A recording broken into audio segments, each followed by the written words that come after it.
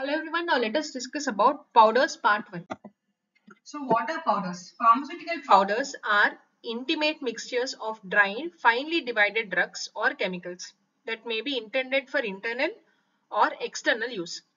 Powders represent one of the oldest dosage forms and it is a preparation in which drug is blended with other powdered substances and used for either internal or external purpose. Powders as a dosage form permits the drugs to be reduced to a very fine state of division, which often enhances their therapeutic activity or efficacy by an increase in the dissolution rate and or absorption. Divided powders are also found to be convenient for administering drugs that are extensively bitter, nauseous or otherwise to taste, which are bitter and nauseous to taste. They can be conveniently administered by the help of powder dosage form. A good powder formulation has a uniform particle size distribution. If the particle size distribution is not uniform, the powder can segregate as per to particle size, which may result in inaccurate dosing or inconsistent performance. So particle size distribution is very important in the manufacturing of powders. A uniform particle size distribution ensures a uniform dissolution rate if the powder is to be dissolved, or uniform sedimentation rate if the powder is to be remained in the form of a suspension, and it minimizes the stratification when the powder is stored or transported. So uniform particle size is important for proper dissolution, uniform sedimentation, and to minimize the stratification. Coming to the advantages, powders being solid dosage preparations, they are more stable than the liquid and semi-solid preparations. They are convenient forms to dispense large dose of drugs, and they can be best administered in powder form by mixing them with food or drinks. Since powders are in the form of small particles, they offer a large surface area. Due to the small particle size, it increases the large surface area and are rapidly dissolved in the gastrointestinal tract, minimizing the problems of local irritation. More convenient to swallow, faster dissolution and absorption than the tablets or capsules is seen in powders. Powders offer a lot of flexibility in compounding of incompatible solids and possess good chemical stability. They are easy to apply. They absorb the skin moisture, which leads to reduced friction between skin surfaces, and it discourages the bacterial growth and has a cooling effect. And they can be applied to many body cavities such as ears, nose, tooth socket and throat. And they can be made into many different dosage formulations. Powders can be made into many different dosage formulations. Examples: capsules, tablets, powder for reconstitution, dusting powders, bulk powders, powders for inhalation, etc. Highly compatible compared to liquid dosage form, and manufacturing of a powder is economic. Hence, the product cost is quite low as compared to other dosage forms. Coming to the disadvantages, they are less convenient to carry, especially for bulk powders. And they are not suitable for administering potent drugs with low dose. And they are difficult to mask the unpleasant taste of the drugs. And lightly fluffy powders may be inhaled by infants, leading to breathing difficulties. One more disadvantage is variable dose accuracy and not suitable for drug inactivated. It is a not suitable form for drug inactivated in stomach or causes damage to stomach. These should be presented as enteric coated tablets. Powder dosage form is not suitable for drugs which are inactivated in the stomach, and they can cause gastrointestinal damage. And they are not suitable for bitter, nauseating and corrosive drugs if are meant for oral administration. Difficulty of protecting hydroscopic, deliquescent or aromatic materials, and are not suitable for drugs which are unstable in normal atmospheric conditions. They are susceptible to physical instability, that is one more disadvantage, and they are inconvenient to carry, that we have discussed earlier. Coming to the classification of powders. Powders are categorized into 6 types: bulk powders for external use, bulk powders for internal use, simple and compound powders for internal use, effervescent granules, eutectic mixtures, and catechins. Coming to bulk powders for external use. External bulk powders contain non-potent substances for external application. These powders are dispensed in glass, plastic, wide mouth bottles and also in cardboard with specific method of application. The bulk powders for external use are dusting powders, snuffs, dental powder and insufflations. Coming to dusting powders. These are used externally for local application and not intended for systemic action. The desired characteristics of powders include homogeneity, non-irritability, free flow, good spreadability and covering capability, good spreadability and covering capability, adsorption and absorption capacity, very fine state of subdivision, and the capacity to protect the skin against irritation caused by friction, moisture or chemical irritants. These are some of the desired characters for dusting powders. Dusting powders usually contain substances such as zinc oxide, starch and boric acid or natural mineral substances such as kaolin or talc. The talc may be contaminated with pathogenic microorganisms such as Clostridium tetani and hence it should be sterilized by dry heat. Dusting powder should not be applied to broken skin. If desired, powder should be micronized or passed through a sieve 80 or 100. Sieve size of 80 or 100. Dusting powder should preferably be dispensed in stiffer top containers. Such containers provide the protection from air, moisture and contamination as well as convenience for application. Currently, some food powders and talcum powders have been marketed as pressure aerosols. And the dusting powders are employed chiefly as lubricants, protectives, absorbents, antiseptics, antipyretics, and astringents and antiperspirants. Coming to the next category, snuffs. This is an example of snuff, packed product. These are finely divided solid dosage forms of medication dispensed in flat metal boxes with hinged lid.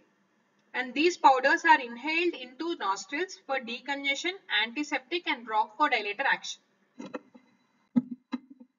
The next is Deutsche powder.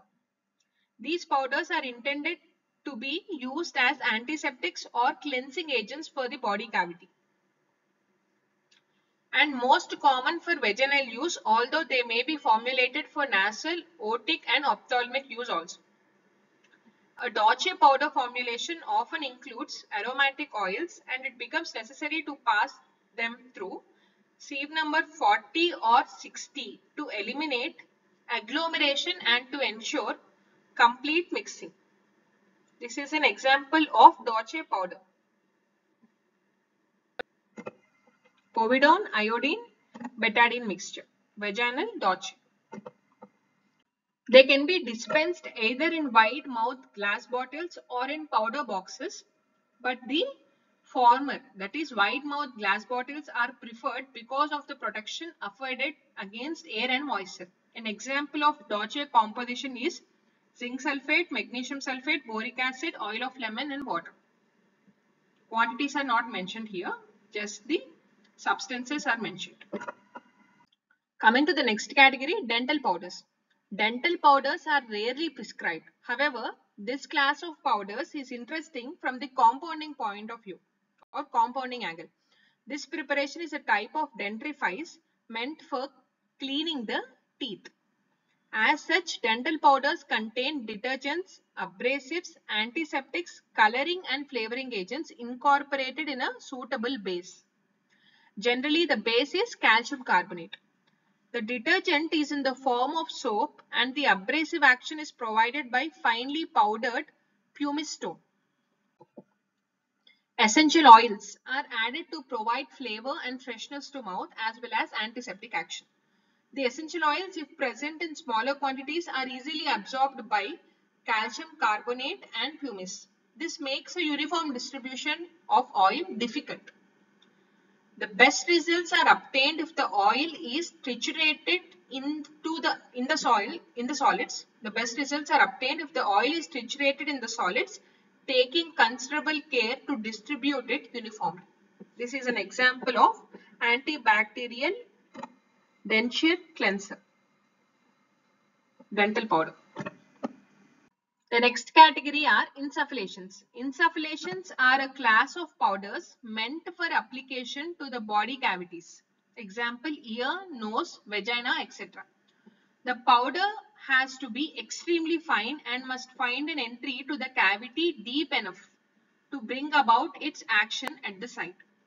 It is delivered to a affected part in a stream with the help of a device called insufflator, which blows the powder to the site. Some of the insufflations contain volatile liquid ingredients which may require uniform distribution in the powder. If the liquid ingredients are present in large quantity, the liquid portion may have to be evaporated. And generally, evaporation is brought about slowly in a china dish which is heated on a water bath. And the resultant powder is repowdered and sniffed through a sieve of a suitable size. However, the active volatile liquids present in small portions. Here you must remember, active volatile liquids present in small portions should not be removed by evaporation, but only incorporated by trituration in the powder. The pharmaceutical industry packages the insufflations in pressured form. Example, aerosols. Insufflations are packed in pressured form. Example is aerosols. Aerosols contain the medication in a stout container, which is a suitable valve. The delivery of the powder being accompanied by a liquefied or compressed gas propellant of a very low boiling point. On pressing the actuator of the valve, the propeller delivers the medicament in a stream. The propellant delivers the medication in a stream. Now coming to bulk powders for internal use. Previously we have discussed bulk powders for external use. Now we are discussing bulk powders for internal use. The bulk powders contain many doses in a wide mouth container that is suitable to remove the powder by a teaspoon. The non-potent substances are used in bulk powder form. The drug must be non-potent and it is used in the form of bulk powders. In order to be used in the form of bulk powders for internal use, the drug must be non-potent. Example is antacid, laxative, purgatives, etc. Here is an example of composition of bulk powders for internal use. Rhubarb powder, light magnesium carbonate, heavy magnesium carbonate, ginger powder. Next is simple and compound powders for internal use. These are unit dose powders, normally packed in properly folded papers and dispensed in envelopes, metal foils, small heat sealed plastic bags or other containers. Usually for the preparation of simple powders, the ingredients are weighed correctly and blended by geometrical mixing in an ascending order of weights. The mixture is then either divided into blocks of equal size, numbers of blocks representing the number of powders to be dispensed, or each dose is weighed separately and placed on a powdered paper. The paper is then folded according to the pharmaceutical art and placed in either an envelope or a powder box. Next category are effervescent granules. This class of preparations can be supplied either by compounding the ingredients as granules or dispersed in form of salts. The ingredients, whether in granular form or in the salt form, react in the presence of water, evolving carbon dioxide gas. Effervescent means gas evolving. So the ingredients, whether in granular form or in the salt form, they react in the presence of water and evolve carbon dioxide gas. For evolution of the gas, two constituents are essential: a soluble carbonate, such as sodium bicarbonate, and an organic acid, such as citric or tartaric acid. The preparation can be supplied either as a bulk powder or distributed in individual powder packs. Example, here you can see the example: Urel, lemon flavor effervescent powder, relief for painful burning symptoms of urinary tract infection. There are three alternative methods for dispensing the effervescent granules depending upon the nature of prescription. If the effervescent salt are prescribed to be dispensed in bulk form, no granulation is necessary. The ingredients are mixed uniformly and directions are stated on the label to add the prescribed quantity to water before use. Second category, if the effervescent salt is prescribed in divided doses, the ingredients which cause effervescence are mixed with water are closed separately in papers of different color. The ingredients which cause the effervescence on mixing with water are closed separately in papers of different color. The patient is advised to take one powder of each color and add to the water before use. Quantities of sodium bicarbonate and organic acid, it can be either citric or tartaric, are equimolecular in proportion. Third category. In the third case, the product contains all ingredients mixed together in a granular form. The preparation of granular products requires pharmaceutical technique. If sodium bicarbonate and citric acid are taken in equimolar proportion and mixed to make granules, the quantity of water of crystallization liberated from the citric acid is large enough to make the mass wet, and the carbon dioxide may be liberated during the preparation itself. If one tries to substitute citric acid by tartaric acid, which contains no water of crystallization, it may not be possible to form a mass necessary for granulation. These are the challenges. Whenever citric acid is employed, the water of crystallization liberated from the citric acid is large enough to make the mass wet, and the carbon dioxide is liberated during the preparation itself, which is not ideal.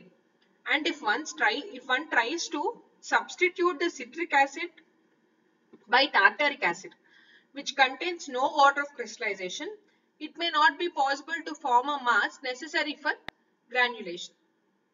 Two cases challenges are there. So, therefore, both citric acid and tartaric acid are taken in suitable proportions before leaving a little acid in surplus other than the quantity required to neutralize sodium bicarbonate. This surplus is necessary to give the final preparation an acidic taste that is more palatable. And there is a certain loss of weight of such preparation due to the loss of water in drying the granules and partial loss of carbon dioxide due to its release during the preparation. Heating is done on the water bath, keeping all the ingredients thoroughly mixed in a porcelain dish. And gentle application of heat liberates the water of crystallization from citric acid, and the mass tends to be coherent, which is ideal. Prolonged heating may result in the complete evaporation of released water, leaving the product in the dry lump, in the form of a dry lump, which cannot be rendered into granules, which is undesired.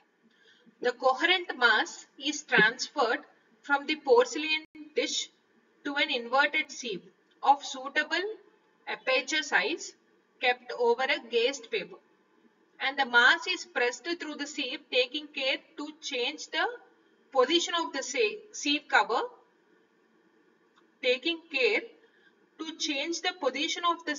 cover the paper to prevent the formation of lump of the sieved granules. We should take care that lump of sieved granules should not be formed. The granules are dried in an oven, taking care to regulate the temperature, which should be generally kept below 80 degrees Celsius. The operation requires considerable skill and experience to obtain granules of uniform size and an elegant product. If necessary, The dry granules are passed through a sieve of appropriate size to break large granules which result due to sticking of the sieved wet granules, and the water of crystallization of the citric acid and water from the reactions make the material coherent. In case of effervescent granules, the loss of weight occurs during the granulation due to evaporation of damp mixture and loss of carbon dioxide. The losses constitute approximately 1/7 of the weight of the powder used and must be allowed for when calculating the amount to be prepared. The next type is eutectic mixtures.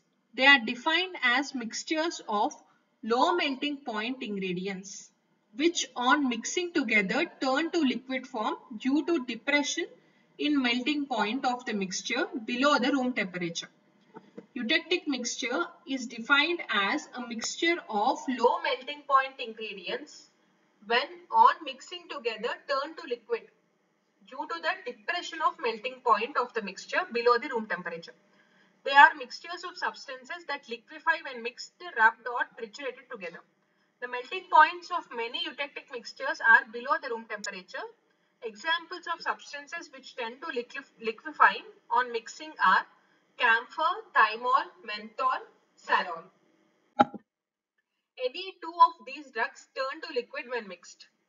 And this problem during formulation of powders of such material can be solved by using inert adsorbent such as starch, talc, lactose to prevent the dampness of the powder and dispensing the components of the eutectic mixture separately. Now coming to catechits. Catechet as a unit dosage form was very popular some time back. Presently they are seldomly used and have been replaced by capsules. Like capsules, they can be easily filled and sealed at the dispensing counter. And this dosage form holds larger quantity of medication as compared to capsules. Since the catechits are made of flour and water, they are easily damaged in handling. Further, this dosage form offers little protection against light and moisture. Due to its size and shape, a catechet is difficult to swallow, and the process of filling is similar to that of capsules. The drug product is placed in one of the two halves of the catechet. The upper half is then placed over it and pressed with the help of suitable device. The flange of the upper plate is moistened carefully, taking care not to wet it with the help of a dampener. The sealing takes place due to the moisture between the flanges of the upper and the lower half and pressure over the flanges. About 15 minutes are allowed for drying of the seal, and after this time, the middle portion of the catechet is lightly pressed to ensure complete sealing. In absence of a machine, a pharmacist can improvise and use two bottles, the mouths of which are broad enough so that flanges of the plate, upper and the lower, are kept over the mouths of the bottle, just rest over them. And the drug is transferred to one of the plates, resting over the mouth of the bottle kept vertically on the working bench, and the flange of the empty half resting over the mouth of another bottle is moistened with the help of damp camel hair brush, and the empty half of the catechet is then placed over the other half in which the medication is kept so that the flanges of two halves are perfectly superimposed. The second bottle is then inverted and brought over the superimposed catechet and carefully put over the flange and pressed in position without disturbing the rest of the catechet. In the absence of machine, a pharmacist can use two broad-mouth bottles to prepare the catechets as discussed here. This provides a good seal, and the catechets are dry sealed also. Like capsules, catechets are also expected to remain untouched by hand, and one should use gloves while handling them. Since they are There are inherent losses of the drugs in this operation. Also, like that of powders and capsules, the quantities of each ingredient should be weighed for an extra powder over the numbers to be dispensed. Here you can see the schematic representation of putting the catchets. Here the powder is filled. This step indicates moistening the lids and pushing out the finished catchets from here. Here you can see.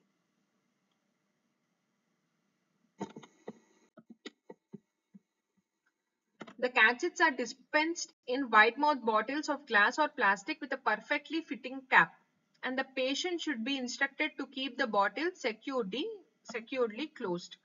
Catchets are of two types: wet seal catchets and dry seal catchets. Coming to wet seal catchets, they are made up of two similar convex halves having flat edges. The weighed amount of powder is placed in one half and the edges of the other are moistened with water and placed exactly over the first half containing the powder. And the edges of the both half are pressed together so as to make a perfect seal. This is the preparation of wet seal catchets. Now coming to dry seal catchets, they consist of two halves, the upper half and the lower half.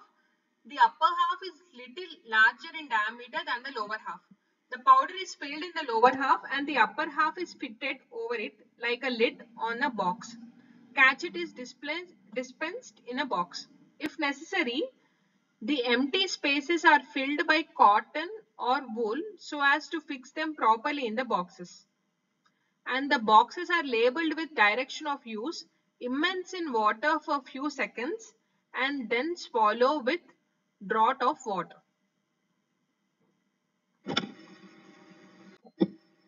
Thank you for watching. Please subscribe for further videos on pharmaceutical sciences and other related disciplines.